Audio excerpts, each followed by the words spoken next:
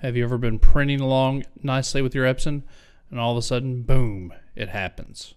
The infamous Epson cartridge error. It always seems to strike at the worst time when you have a rush order, your last piece of 13-inch by 19-inch paper, or on one of the most important projects you've ever done. Boom, it just rears its ugly head and decides it doesn't know what the heck ink cartridge is currently in there. Well, today we're going to tackle fixing that issue altogether by using Chipless Firmware to ignore those pesky ink cartridges once and for all. This will save you time, money, and most importantly, frustration.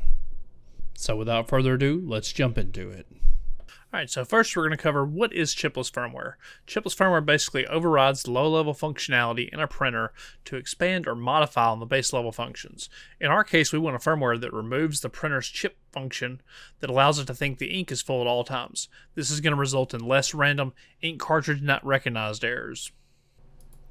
Okay, next up, how do we install Chipless Firmware? For the first step, we're just going to turn the printer off. This is the easiest step, but we're going to need to turn it off to boot it into program update mode. Next, we're going to connect a USB cable. Connect a USB cable from your printer to your PC.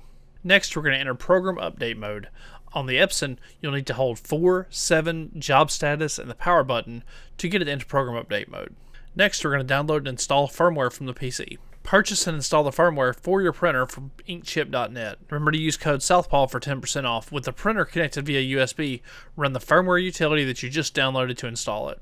Once finished, all the lights will flash on the printer. After that, you can just press 0 to exit program update mode, and the printer will shut down. After that, you just need to boot the printer back up. Next, we're going to have to activate the Chipless Firmware. To do this, you just use the utility on the website to activate the Chipless Firmware. Once this is done, it's time for a test print. You can do a test print, and then after that, after everything's good, you can go ahead and enjoy trouble-free printing from now on. Big shout out to inkchip.net for allowing me to do this video. You can use code SouthPaw for 10% off your order on their website, which is inkchip.net.